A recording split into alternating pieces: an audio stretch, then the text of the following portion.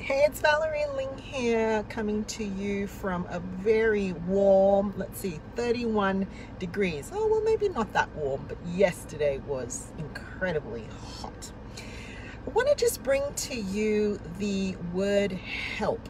What comes to your mind when you hear that word?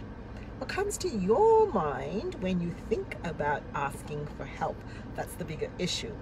For many of us, we are likely to have low help-seeking behavior, meaning for reasons unique to us, but also very common to others, because we're embarrassed, because we feel guilty, because we think we should push through, we shouldn't ask for help, maybe because for us it's a sign of weakness, we don't seek help when we need it.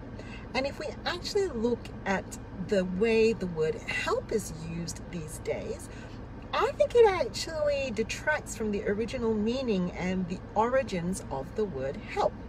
We call our children little helpers, meaning that we give them tasks that we could really do, but just to make them feel better and build up their sense of who they are, we give them these little tasks and say, thank you for being my little helper. And I think that concept flows through then to how we view asking others for help. Like it's beneath them, like we really shouldn't ask for help because we can do those things ourselves. I want to suggest to you, however, that the word help doesn't really have those origins and those meanings.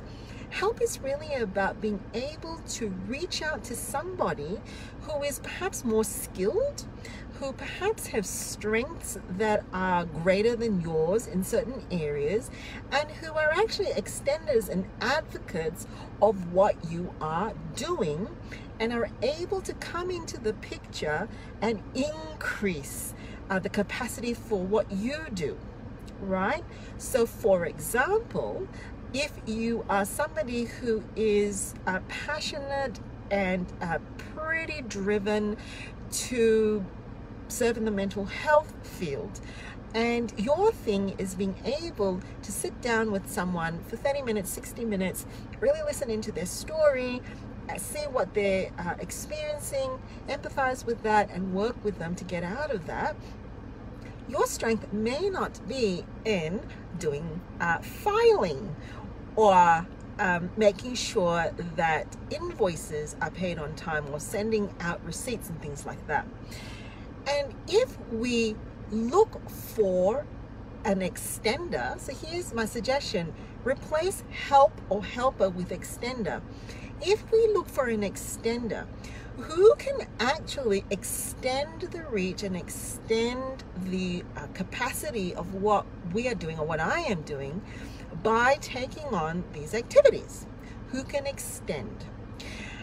The other way to look at it is who can advocate, who can actually really catch on to the things that are going on in this world, in this space that I'm in, and really advocate for the things that are important.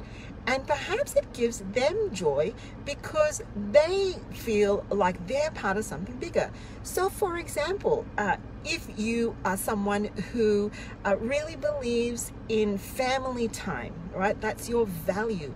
And what's tripping you up is you may not have the mindset or the headspace, or for whatever reason, to always do the cleaning, to always do the laundry, to always do the groceries, and to always do whatever.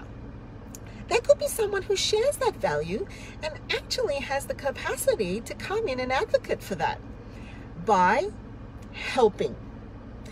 So if we actually swap over our thinking from being, I only ask for help when I am weak, or people are going to be offended that I've asked them for help, or people are going to feel burdened that I've asked them for help, to people are going to feel energized and motivated and so honored to be a part of what we are doing and to extend and actually replicate and advocate for what we are doing, and that it gives other people an opportunity to come in and be part of that picture, to serve, to replicate, to authenticate, all of those words, we might actually get out of that headspace of seeing it as a sign of weakness and activities that demean others. All right, happy Sunday.